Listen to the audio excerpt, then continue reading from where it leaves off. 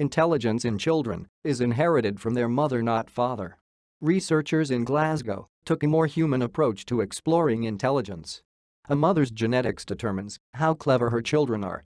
Intelligence is not at all dependent on the father. Intelligence genes are transmitting from mother to their children because X chromosome carry them, and women have two of these, while men have only one X chromosome.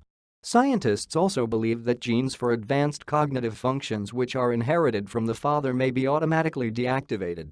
Conditioned genes, a specific category of genes, is thought to work only if they come from the mother in some cases and the father in other cases.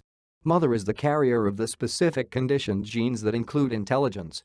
Studies found that those with an extra dose of maternal genes developed bigger heads and brains but had small bodies. On the other hand, those with an extra dose of paternal genes had small brains and larger bodies.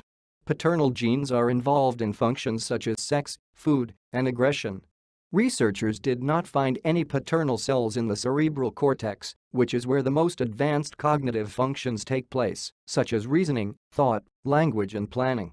Researchers interviewed 12,686 young people between the ages of 14 and 22 every year from 1994. They considered several factors, from the participants' education to their race and socio-economic status. The team found that the best predictor of intelligence was the IQ of the mother. However, research also makes it clear that genetics are not the only determinant of intelligence.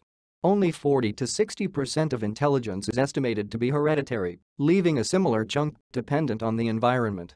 In the University of Washington, researchers found that a healthy emotional bond between a mother and child is crucial for the growth of some parts of the brain.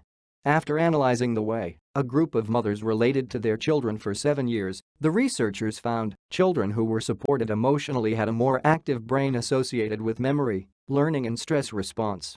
A strong bond with the mother is thought to give a child a sense of security which allows them to explore the world and the confidence to solve problems.